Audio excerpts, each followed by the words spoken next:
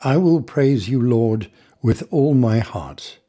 Before the gods, I will sing your praise.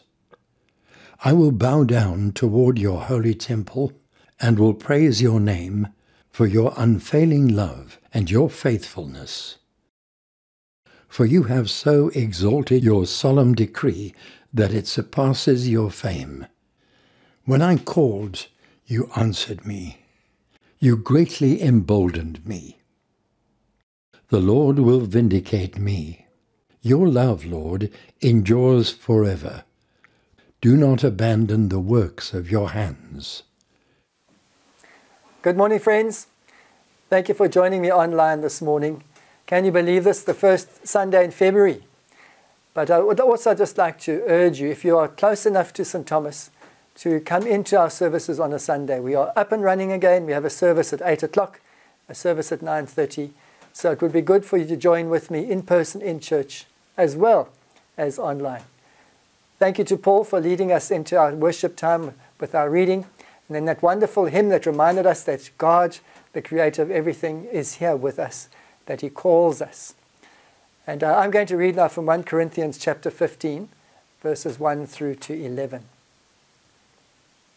Now I would remind you, brothers and sisters, of the good news that I proclaimed to you, which you in turn received, in which also you stand, through which also you are being saved, if you hold firmly to the message that I proclaimed to you, unless you have come to believe in vain. For I handed on to you as of first importance what I in turn had received, that Christ died for our sins, in accordance with the Scriptures, and that he was buried, and that he was raised on the third day in accordance with the Scriptures, and that he appeared to Cephas, then to the 12. Then he appeared to more than 500 brothers and sisters at one time, most of whom are still alive, though some have died. Then he appeared to James, then to all the apostles. Last of all, as to one untimely born, he appeared also to me. For I am the least of the apostles, unfit to be called an apostle, because I persecuted the church of God. But by the grace of God, I am what I am, and his grace toward me has not been in vain. On the contrary, I worked harder than any of them, though it was not I, but the grace of God that is with me. Whether then it was I or they, so we proclaim, and so you have come to believe. Amen. Now, we're looking at the theme at the moment of love never ends. And we say that is the challenge for us as we are being shaped into the body of Christ. So the other part of our theme is being the body of Christ. Last week, the greatest gifts of these, gift of love. And I shared that with you. But this week, building on that idea of the love of who God is, shaping us and forming us and creating us more and more into the image of who he is. That was the challenge from last week. At the beginning of this year, as we launch all our ministries and as we launch our services again, I want to ask you to hold firm to what you believe. So if we're going to be together, being in the body of Christ, we need to make sure we hold firm to what we believe. And I've taken that obviously from our 1 Corinthians 15 passage, verse 2. Hold firmly to the word. Love, we were told last week, is patient and kind and never ending. Love, we said, the agape love of who God is. That love is the love that sends us in his love to the world. And you and I need to have the courage and the faith courage to go and live and to take on the world in Jesus' name. And to love the world around us in the way that God loves us and shares his love for us. In the way that Jesus showed us through his life and his ministry and his teachings. We know that we don't do this on our own strength. There's the baptism of the Holy Spirit given to us to fill us with his love and with his gifts, 1 Corinthians 12, for us to be saved and to be shaped and to be formed by his love, sent by his love in action to transform the world. And now it might sound, this is the same old, that I've heard this before. But if your life is not changing, if the world around you is not changing, if your calling to live your life as a child of God is not changing the lives of those around you, then perhaps you need to hear the message again. We are called by God to be shaped in his love and to shape those around us in his love and to love others as he loves them, to change the world. With that in mind, that's like the foundation for our message this week. With that in mind, let's take a look at our reading for this week ahead.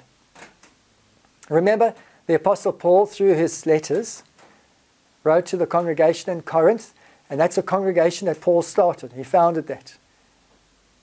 He writes his letters to them because this congregation is now in conflict with each other.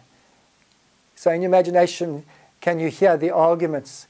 Can you sense the frustrations and the angers within the body of Christ there? And what were they arguing about? About spiritual gifts. They were arguing about which gifts were the most important. Which one person, which one was more important than the other, because this one had this gift and that one had that gift. They were in conflict with each other about the resurrection of Jesus too. Some were saying, Jesus died, but he never rose again from the dead. And so, with that as the backdrop, to help them through this conflict, to help that congregation get moving forward, Paul writes them his letters. And in his letters, he reminds them about what they believe and why they believe it. We read that in verses 1 and 2 today. And then he gives them a list to help them remember the key points of their faith. That Jesus was born and he lived and he died, and there were witnesses to his life and to his ministry. And all that took place there, says Paul, is based on the Hebrew Scriptures. That's what he meant when he said, and this was according to Scripture. Remember, the New Testament church did not have the Bible as we have it today. They had the Hebrew Bible, and then they began to receive letters from apostles like Paul. That were sermons, really, pastoral letters too. And so when Paul says all of this happened to fulfill Scripture, he's referring to the Hebrew Scriptures.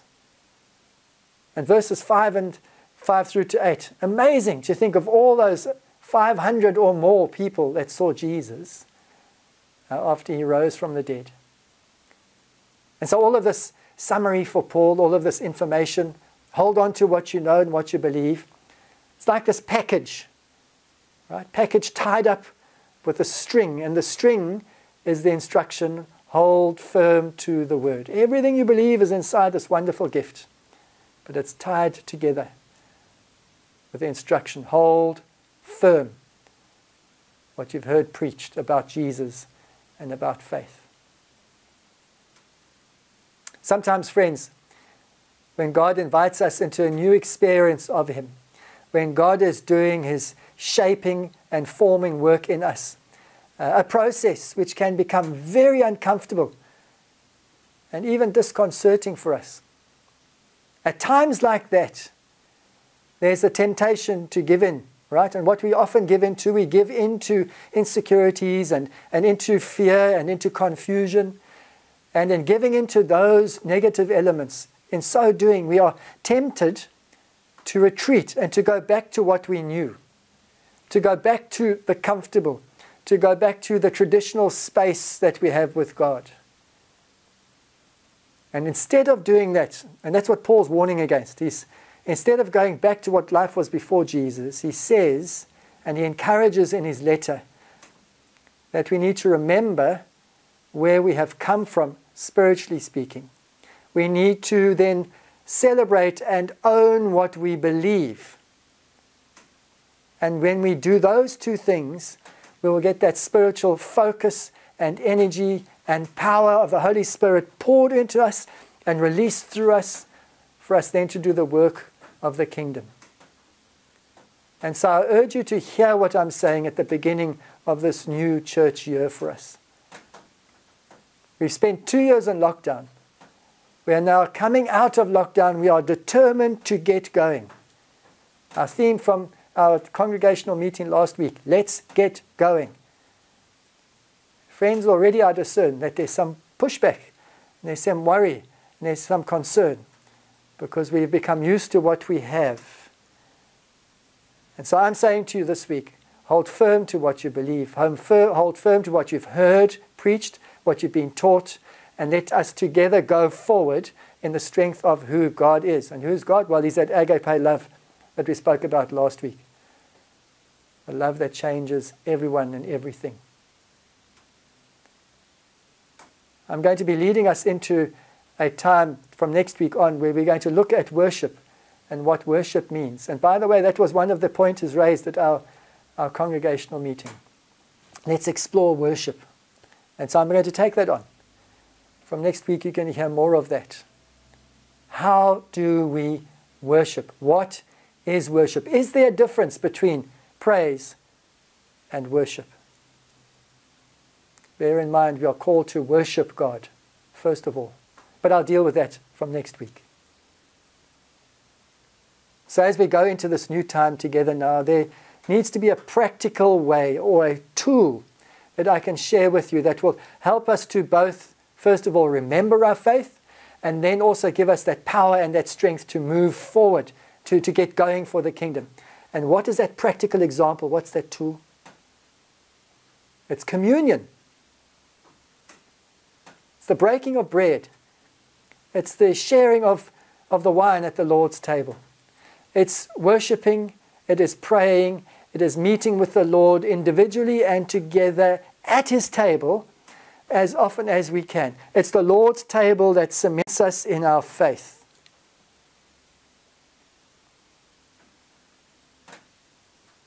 When Jesus was with the disciples in the upper room on the night He was betrayed, they were celebrating the festival of unleavened bread and the Passover meal.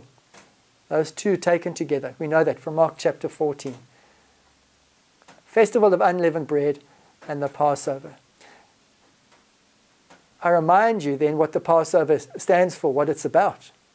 The Passover, this very important Jewish celebration that has its roots embedded in Hebrew history.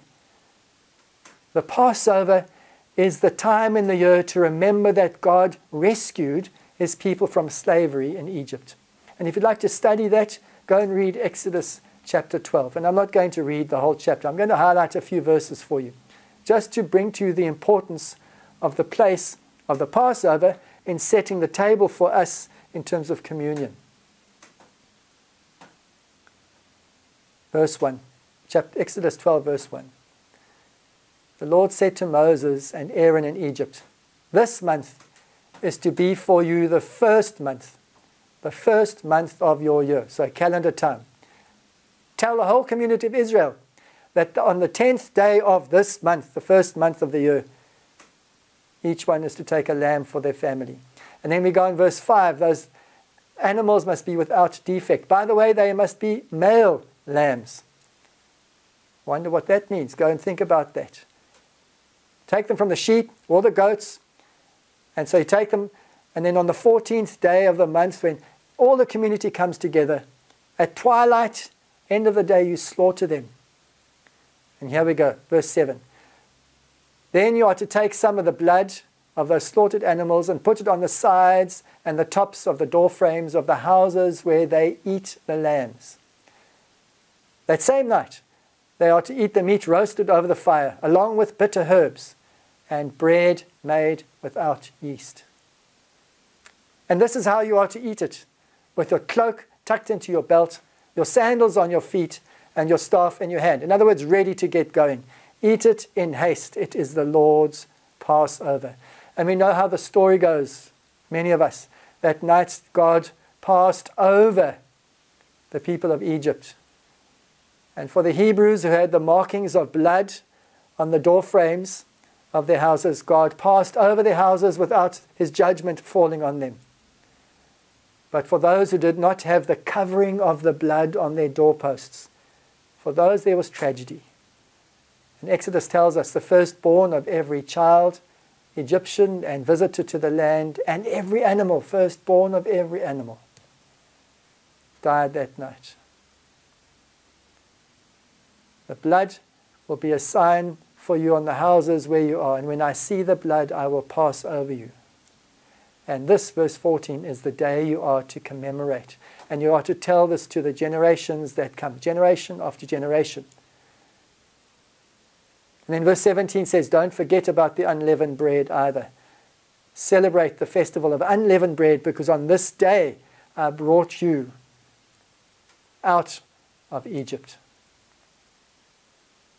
And so we remember that Jesus, as a Jew, with Hebrew history in mind, is in the upper room with the disciples to celebrate the festival of unleavened bread and the Passover.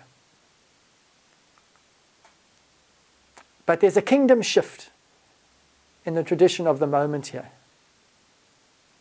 Jesus took the wine and the unleavened bread, the traditional meal elements, he blessed them, and he made a new covenant. He brought in a new tradition, friends. He took something they were used to, and he made something new. And we read about that in 1 Corinthians 11 from verse 23, when Paul writes about this. We use this in our communion order of service. The Lord Jesus, on the night he was betrayed, took bread.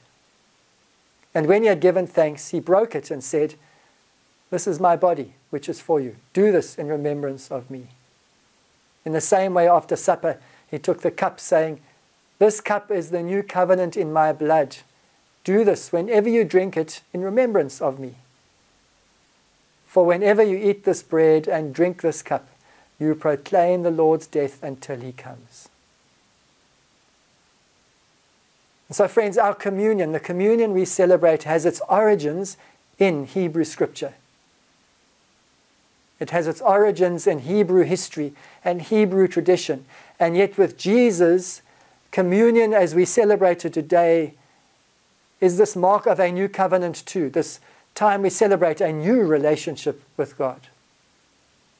The Passover meal remembers the rescue of the Hebrew people from slavery in Egypt.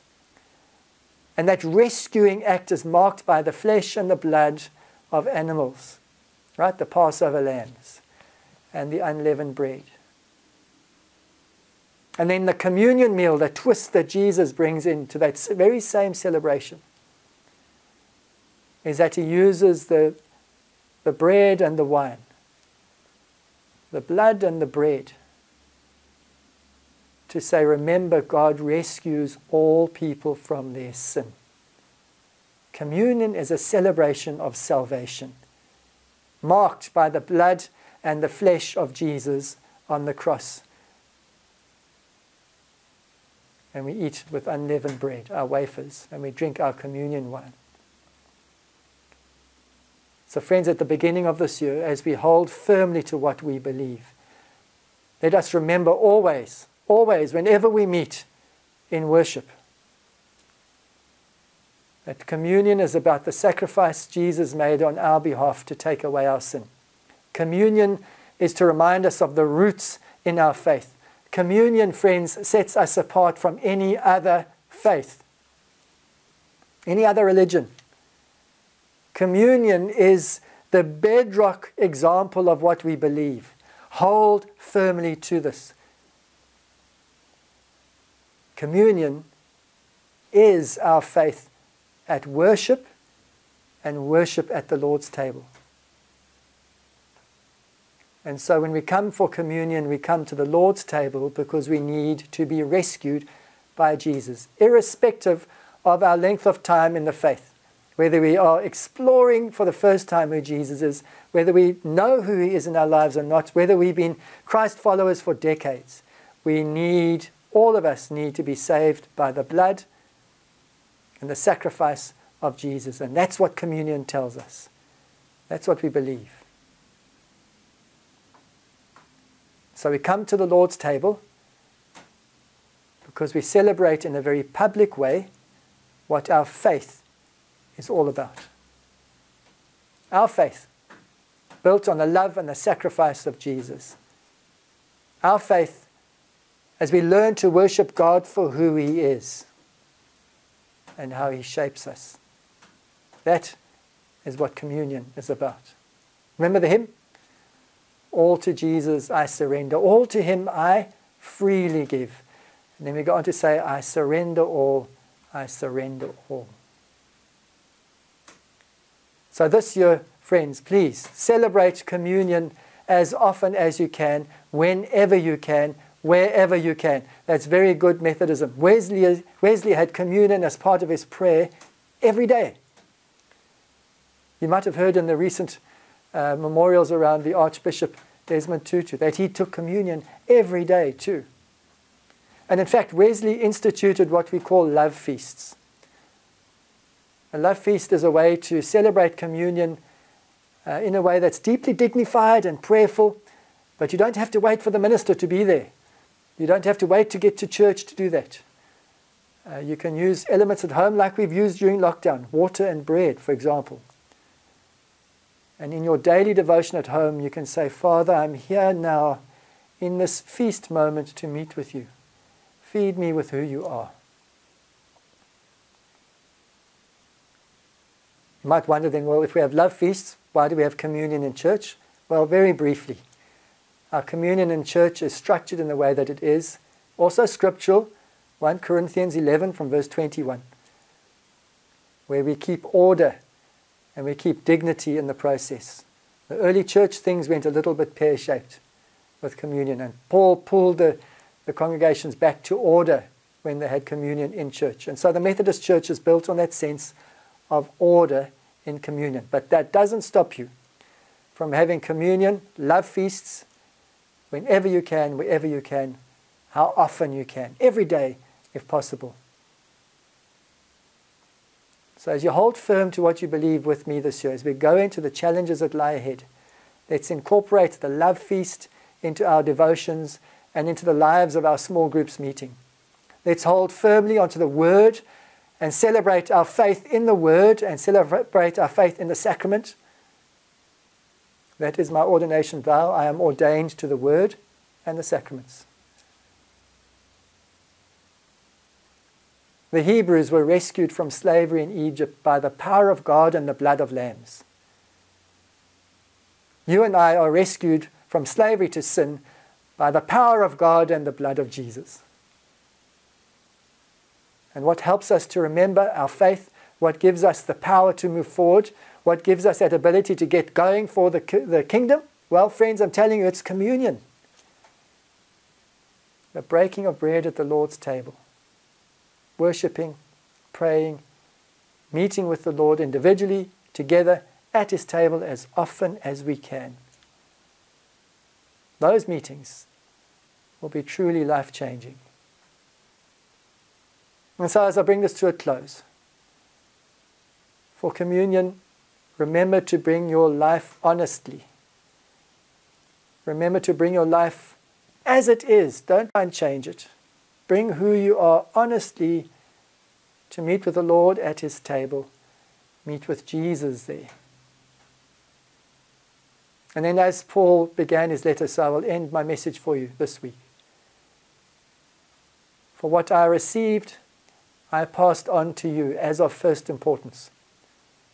That Christ died for our sins according to the Scriptures, that He was buried, that He was raised on the third day according to the Scriptures, and that He appeared to Cephas and then to the 12. After that, He appeared to more than 500 of the brothers and sisters at the same time, most of whom are still living, though some have fallen asleep.